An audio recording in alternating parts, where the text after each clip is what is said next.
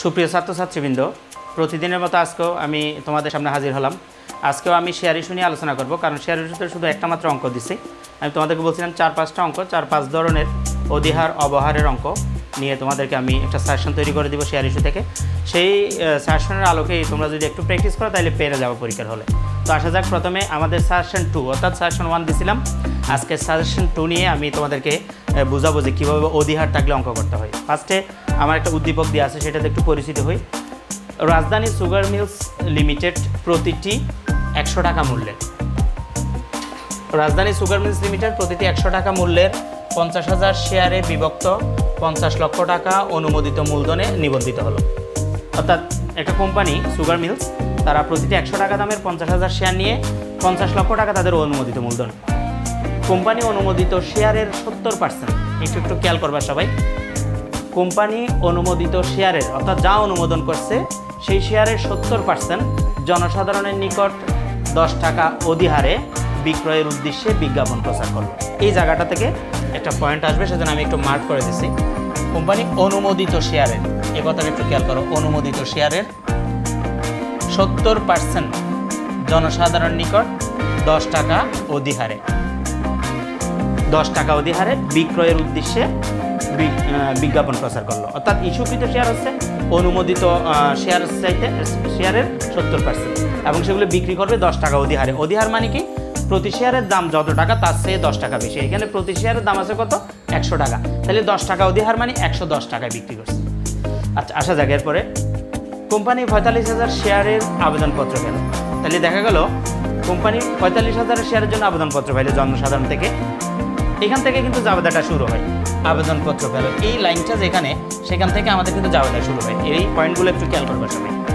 প্রয়োজনীয় সংখ্যক শেয়ার যথারীতি আবেদনকারীদের মধ্যে বণ্টিত হলো। অর্থাৎ আমার ইস্যুকৃত যে শেয়ারগুলো সেগুলো যথারীতি বন্টন করলো। অতিরিক্ত আবেদনের টাকা, অর্থাৎ আমি যদি অতিরিক্ত কোনো আবেদনের টাকা পাই সেটা সংশ্লিষ্ট আবেদনকারীদেরকে ফেরত দেওয়া হলো। তাহলে অতিরিক্ত পাইছি কি পাই না সেটা জানার জন্য আগে আমার ইস্যুকৃত শেয়ারের সংখ্যা বের করতে হবে। ক নাম্বারে বলছে ইস্যুকৃত শেয়ারের সংখ্যা কত। তাহলে আমরা চলে আসি অঙ্কে। ইস্যুকৃত শেয়ারের সংখ্যা, এটা আমরা লিখতে পারো তোমরা সাজেশন 2 শেয়ার ইস্যুর অঙ্ক। আমি অধ্যায়টার নাম দিচ্ছি শেয়ার ইস্যু। ক নাম্বার ইস্যুকৃত শেয়ারের সংখ্যা, ইস্যুকৃত শেয়ারের সংখ্যা নির্ণয়। এখানে একটা জিনিস খেয়াল করো, ক নাম্বারে আমাদের কিন্তু টাকা বের করতে বলে নাই, ইস্যুকৃত শেয়ার কত সেটা বের করতে বলছে। আবার এখানে উদ্দীপকে বলে দিচ্ছে ইস্যুকৃত শেয়ার হবে অনুমোদিত কোম্পানির যে শেয়ার তার 70%। তাহলে আমাকে প্রথমে অনুমোদিত শেয়ারের সংখ্যা জানতে হবে। এখানে অনুমোদিত শেয়ার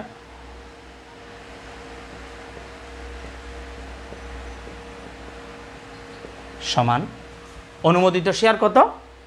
50,000, 50,000 শেয়ার। তাহলে এই অনুমোদিত 50,000-এর এই 70% জনসাধারণ নিকট বিজ্ঞাপন প্রচার করছে, অর্থাৎ ইস্যু করছে।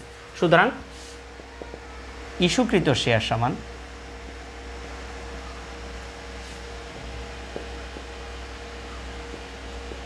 50,000 গুণ 70% সমান 35,000 শেয়ার। তাহলে আমরা আমাদের ইস্যুকৃত শেয়ারের সংখ্যা পেয়ে গেছি। ওরা উদ্দীপকটা পড়লেই বোঝা যায় যে ইস্যুকৃত শেয়ার হচ্ছে অনুমোদিত শেয়ারের এই 70%। তো অনুমোদিত শেয়ার প্রশ্নে দিয়ে আছে 50,000, আমি জাস্ট তার উপরে 70% প্রয়োগ করে দেখলাম যে 50,000-এর 70% হচ্ছে 35,000 শেয়ার। তো আমাদের ক নাম্বার এখানে শেষ। আমরা খ নাম্বারে আসবো। খ নাম্বারে বলছে প্রয়োজনীয় জাবেদা দেখো। তাহলে প্রয়োজনীয় জাবেদা দেখাইতে হলে আমাদের জাবেদার গড় আমি আগের ক্লাসও দেখাই দিছি, এবং জাবেদার জন্য স্পেশালি একটা ক্লাস দিছিলাম যে পার্ট 1 জাবেদার নিয়মাবলী, সেটা তোমরা একটু দেখে নিতে পারো, অথবা আগের অঙ্কটা থেকেও আমি জাবেদাগুলো কীভাবে করে সেখানে দেখাই দিছিলাম। আসা যাক, আমি জাবেদার জন্য একটা গড় রেডি করব। জাবেদার গড় আমরা নবম দশম শ্রেণীতেও শিখছি, আবার ইন্টারমিডিয়েট ফার্স্ট পেপার করার সময় ফার্স্ট ইয়ারও শিখছি। সেজন্য জাবেদার গড় নতুন করে শেখানোর কিছু নাই, আমি জাস্ট গড়টা করে দেখাচ্ছি। তারিখ বিবরণ, খতিয়ান পৃষ্ঠা, ডেবিট টাকা, ক্রেডিট টাকা। আমরা এখন করব খ নাম্বার জাবেদা। ফার্স্টে তারিখ, বিবরণ, খতিয়ান পৃষ্ঠা, ডেবিট টাকা, ক্রেডিট টাকা। এ হলো জাবেদার ঘর। প্রয়োজনীয় জাবেদা বলছে। প্রয়োজনীয় জাবেদা মানে কি, আমাদের ওই অঙ্কে যে জাবেদাগুলো আসে, আমি বলছিলাম টাকা পাওয়ার জন্য একটা জাবেদা দিতে হয়, এবং জাবেদাটা শুরু হয় কোনখান থেকে, কোম্পানি ৪৫,০০০ শেয়ারের আবেদনপত্র পেল। এখানে অনেকগুলো কথাবার্তা আছে উপরে, এর উপরেও, সেগুলো দিয়ে কিন্তু জাবেদা হবে না। জাবেদা হবে যেখান থেকে আবেদনপত্র পাইছে সেখান থেকে। আগেও বলছিলাম, আবার বলতেছি। তাহলে এখানে আবেদনপত্র পেল লেখা আছে, এখান থেকে কোম্পানি ৪৫,০০০ শেয়ারের আবেদনপত্র পেল। তাহলে আমরা টাকা পাওয়ার সময় বা আবেদনপত্র পাওয়ার সময় যে জাবেদাটা দিতে হয়, ব্যাংক হিসাব ডেবিট, যেহেতু কোম্পানিতে টাকা বাড়ছে ব্যাংকে, ব্যাংক হিসাব ডেবিট,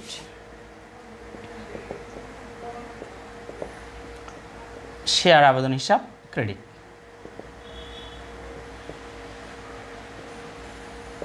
ক্রেডিট। এখন টাকাটা কিভাবে হিসাব করব? টাকাটা হচ্ছে কত শেয়ার পাইছে একটু খেয়াল করো। কোম্পানি ৪৫,০০০ শেয়ারের আবেদনপত্র পেল। তাহলে ৪৫,০০০ যে শেয়ারের পাইছি সেটা তো লিখতে হবে, ৪৫,০০০ শেয়ার। এটাকে টাকায় আনতে হলে প্রতি শেয়ারের দাম কত ছিল সেটা তারা গুণ দিতে হবে। বলছে প্রতি শেয়ার ১০০ টাকা করে। প্রতি শেয়ার কত টাকা করে? ১০০ টাকা করে। এবং ১০০ টাকার শেয়ার ১০ টাকা অধিহারে বিক্রি করছে। তাইলে ১০০ টাকা অধিহার মানে বেশি, ১০০-র সাথে আরও ১০ অতিরিক্ত যোগ করে ১১০ টাকা বিক্রি করছে। তাহলে আমরা লিখতে পারি ৪৫,০০০ গুণ ১১০। ৪৫,০০০কে ১১০ দিয়ে গুণ দাও। ৪৫,০০০ গুণ ১১০ টাকা হবে ৪৯,৫০,০০০ টাকা। ৪৯,৫০,০০০।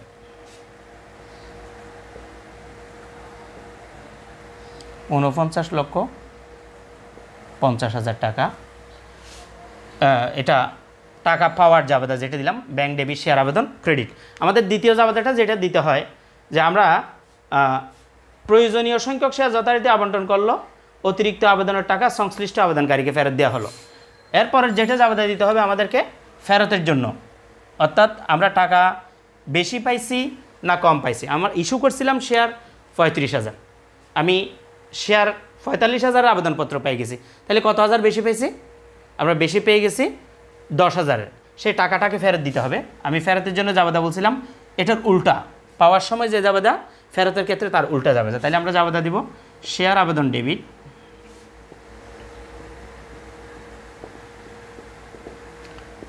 ব্যাংক হিসাব ক্রেডিট। কত হাজার বেশি পাইছি? ৩৫,০০০ ইস্যু করছি, ৪৫,০০০ পাইছি, তাইলে ১০,০০০ বেশি পাইছি। তাই ১০,০০০ গুণ ১১০। ১০,০০০কে ১১০ দিয়ে গুণ দিলে কত হয়? ১০,০০০ গুণ ১১০, ১,০০,০০০। ১০,০০০ গুণ ১১০, ১১ লক্ষ টাকা।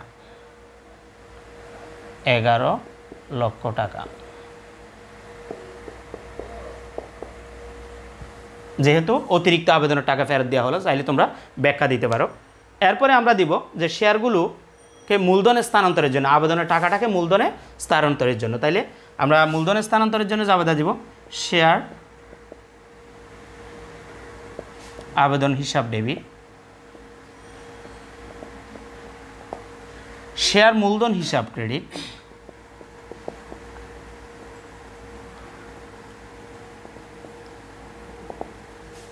শেয়ার আবেদন ডেবিট, শেয়ার মূলধন ক্রেডিট, মূলধনের স্থানান্তরের জন্য। এখানে যে জিনিসটা খেয়াল রাখতে হবে, এই দুটার মাঝখানে কি অধিহার বসবে না অবহার বসবে। যদি প্রশ্নে অধিহার থাকে তাইলে অধিহার বসবে, যদি অবহার থাকে তাইলে অবহার বসবে। গত ক্লাসে আমি ঠিক এভাবে জাবেদা, লাস্ট জাবেদাটা দেওয়ার সময় একটু ফাঁক রাখছিলাম, শেয়ার আবেদন ডেবিট, শেয়ার মূলধন ক্রেডিট, কারণ গত ক্লাসের অঙ্কটা ছিল যে অবহারের। এখন দেখা যাচ্ছে এটা অধিহারের। অবহার কোম্পানির জন্য একটা সম্পদ, সেজন্য এটা ডেবিট হয়েছিল, কিন্তু অধিহার কোম্পানির জন্য একটা দায়, বেশি টাকা নেওয়াটা একটা দায়, সেটা হবে দায়, সেজন্য ক্রেডিট লিখতে হবে। শেয়ার অধিহার হিসাব ক্রেডিট, এই দুটার মাঝখানে শেয়ার অধিহার হিসাব ক্রেডিট, শেয়ার অধিহার হিসাব ক্রেডিট। এখন আমরা যে হিসাবটা করব টাকার হিসাবটা। তাহলে ফার্স্টে আমাকে একটা জিনিস খেয়াল করতে হবে, আমরা মূলধনে কোন টাকাটাকে কোন শেয়ারকে দিয়ে করবো। এখানে দুই ধরনের শেয়ার দেখা যাচ্ছে, দেখো অনুমোদিত শেয়ার আছে ৫০,০০০, এটা অনুমোদিত মূলধনের জন্য। ইস্যুকৃত শেয়ার আছে ৩৫,০০০, কতে যেটা বের করছি, এবং বিজ্ঞাপন প্রচার করছে জনসাধারণ নিকটে টাকা, বিজ্ঞাপন জন্য টাকা পেয়েছে ৪৫,০০০। ইস্যুকৃত এবং বিজ্ঞাপন প্রচার, জনসাধারণ নিকট যে শেয়ারটা বিক্রি হয়েছে, ইস্যুকৃত শেয়ার এবং জনসাধারণ যেটার জন্য আবেদন করছে সেই শেয়ার, দুইটা শেয়ারের মধ্যে যেই শেয়ারের টাকাটা ছোট সেটা মূলধনে স্থানান্তর করতে হয়। তাহলে আবার খেয়াল করো, ইস্যুকৃত শেয়ার এবং জনসাধারণের নিকট বিজ্ঞাপন প্রচার করে যে টাকাটা পাইছে সেই শেয়ারের সংখ্যার মধ্যে যেটা ছোট। তাহলে ইস্যুকৃত শেয়ার হচ্ছে 35,000, জনসাধারণ নিকট বিলি করছে কত 45,000, তাহলে কোনটা ছোট 35,000, সেজন্য 35,000 শেয়ার দিয়ে মূলধনকে গুণ দিতে হয়, অর্থাৎ ছোট শেয়ারের সংখ্যা দিয়ে 35,000 গুণ 100। এখন কথা হতে পারে 100 কেন লিখছি, আমরা এতক্ষণ তো 110 লিখছিলাম, আমরা পাওয়ার সময় 110 পাইছি, সেজন্য ফেরতের সময় 110 দিছি, কিন্তু মূলধনের স্থানান্তরের সময় মূল টাকাটা অর্থাৎ প্রতি শেয়ার যত টাকায় আমরা বিলি করছি 100 টাকা দামে সেটা দ্বারা গুণ করতে হবে। তাহলে 35,000 গুণ 100। এবার শেয়ার অধিহার ঠিক একই 35,000 দ্বারাই গুণ হবে, 35,000 গুণ অধিহারের টাকা কত, প্রশ্নে বলা আছে 10 টাকা অধিহার, তাহলে 10 দ্বারা গুণ হবে, 35,000 গুণ 10। আমি টাকার হিসাবটা একটু তোমাদেরকে বুঝিয়ে দিচ্ছি, খেয়াল করো।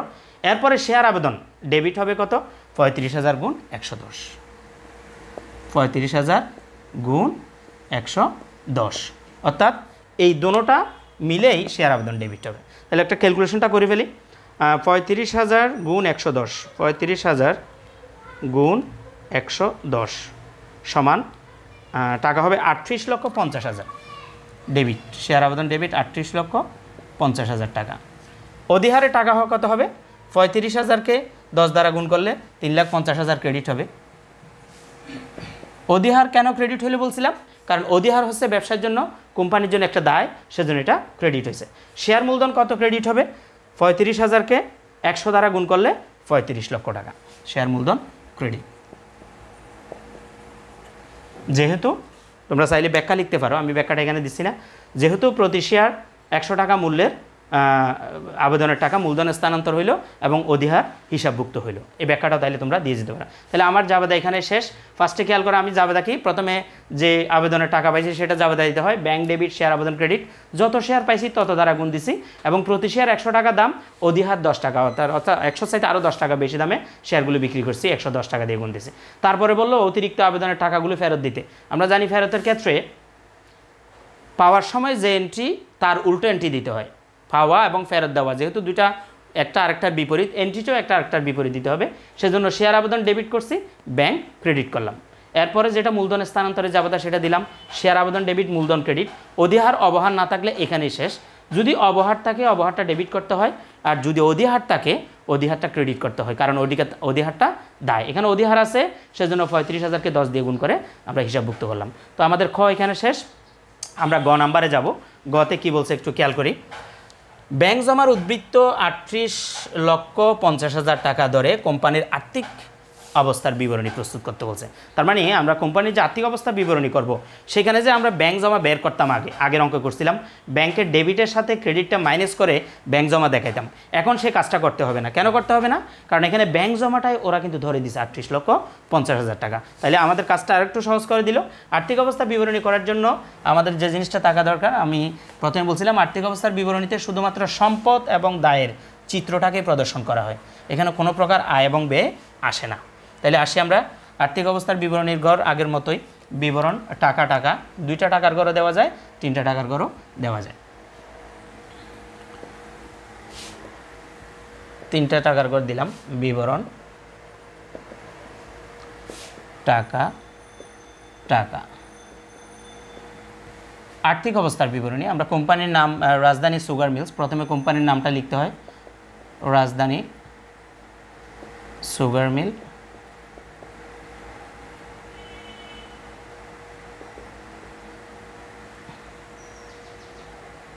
আর্থিক অবস্থার বিবরণী,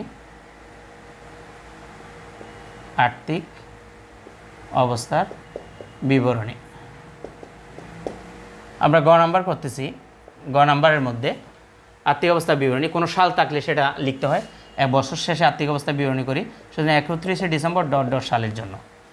আর্থিক অবস্থার বিবরণীতে আমি বলছিলাম সম্পদ এবং দায়গুলোকে লেখা হয়। ফার্স্টে আমি সম্পদগুলোকে লিখে দিই, যেহেতু ওরা ব্যাংক জমার উদ্বৃত্ত বলে দিছে। সম্পদসমূহ একটাই সম্পদ আছে, সেটা হচ্ছে চলতি সম্পদ, সেজন্য চলতি সম্পদ লিখে আবার কলম দিলাম। ব্যাংক জমা, চলতি সম্পদ আছে একটা ব্যাংক জমা, সেই ব্যাংক জমার টাকা প্রশ্নে বলা আছে কত, অর্থাৎ করণীয়তে গ নাম্বারে বলে দিছে 38,50,000 টাকা, 38,50,000 টাকা, অর্থাৎ আমাদের সম্পদের যোগফল 38,50,000 টাকা। এরপরে আমরা মালিকানা সত্ত্ব ও দায়গুলো লিখব। মূলধন ও দায়সমূহ, মূলধন ও দায়সমূহ লিখলাম। মূলধন ও দায়সমূহের মধ্যে এখানে শেয়ার ইস্যুতে অর্থাৎ যৌথ মূলধনী কোম্পানি 5টা মূলধন থাকে, আমরা জানি, আগে বলছিলাম। অনুমোদিত মূলধন, ইস্যুকৃত মূলধন, বিলিকৃত মূলধন, তলবকৃত মূলধন ও আদায়কৃত মূলধন। তাইলে এই 5টা মূলধনের মধ্যে সবার আগে অনুমোদিত মূলধনটা লিখতে হয়। অনুমোদিত মূলধন, অনুমোদিত মূলধনের টাকাটা প্রশ্নের সবার উপরে দেয়া থাকে, শেয়ারের সংখ্যা দেয়া থাকে, অথবা দেয়া না থাকলে আমরা ডট ডট দিয়ে লিখব। এই প্রশ্নে দেয়া আছে প্রতিটি 100 টাকা মূল্যের, ওরা যেভাবে বলছে প্রতিটি, প্রশ্নের মধ্যে খেয়াল করো, প্রতিটি 100 টাকা মূল্যের 50,000 শেয়ার। আমি এই জিনিসটা করতে গেলে লিখলাম, এই যে প্রশ্নে যে আছে সেখান থেকে প্রতিটি 100 টাকা মূল্যের 50,000 শেয়ার, 50 লক্ষ টাকা, আমরা এটা লিখে দিলাম 50 লক্ষ টাকা। খেয়াল রাখতে হবে অনুমোদিত মূলধন হিসাবে কাউন্ট হয় না, জাস্ট প্রদর্শন করতে হয়, দেখাইতে হয় এবং এটাকে ক্লোজ করে দিতে হয়। অনুমোদিত মূলধনের পরে আরও যে 4টা মূলধন আছে সেগুলোকে একসাথে লিখে যায় যদি কোনো বকেয়া তলব না থাকে। তাহলে অনুমোদিত মূলধনের পরে আরও 4টা শেয়ার কি, ইস্যুকৃত, ইস্যু কমা বিলি, তলব ও আদায়কৃত মূলধন একসাথে লিখে দেওয়া যায়, একদম সহজ জিনিসগুলা। আদায়কৃত মূলধন লিখে আমরা একটু আন্ডারলাইন করে দিলাম। ইস্যুকৃত শেয়ার কত ছিল, ইস্যুকৃত শেয়ার ছিল 35,000 শেয়ার। তাহলে আমরা লিখতে পারি প্রতি শেয়ার 100 টাকা মূল্যের 35,000 শেয়ার, প্রতি শেয়ার 100 টাকা মূল্যের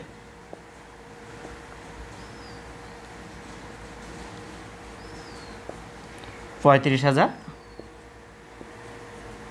শেয়ার। কত টাকা, 35 লক্ষ টাকা। প্রতি শেয়ার 100 টাকা মূল্যের 35,000 শেয়ার, 35 লক্ষ টাকা। তাইলে আমাদের কি গেল, আদায়কৃত মূলধন পর্যন্ত শেষ। এরপরে দায়ের দিকে আরেকটা জিনিস লিখতে হয়, শেয়ার অধিহার। শেয়ার অধিহার, সেটা যেহেতু দায়, সেটা দায়ের আওতায় লিখতে হয়। শেয়ার অধিহার কত টাকা ছিল আমাদের জাবেদায়, শেয়ার অধিহার ছিল 35,000 গুণ 10 টাকা করে অধিহার ছিল। তাহলে আমরা এখানে একটু বোঝার জন্য, অথবা তোমরা যে জাবেদা করছো বা জাবেদা দেখছো, সেই জাবেদার ভিতরে শেয়ার অধিহারের যে টাকাটা সেটাই লিখতে হয়। আমি বোঝার জন্য এখানে আবার একটু দেখাই দিচ্ছি, 35,000 শেয়ার ইস্যুকৃত এবং অধিহার ছিল 10 টাকা করে। তাহলে 35,000 গুণ 10, 3,50,000 টাকা।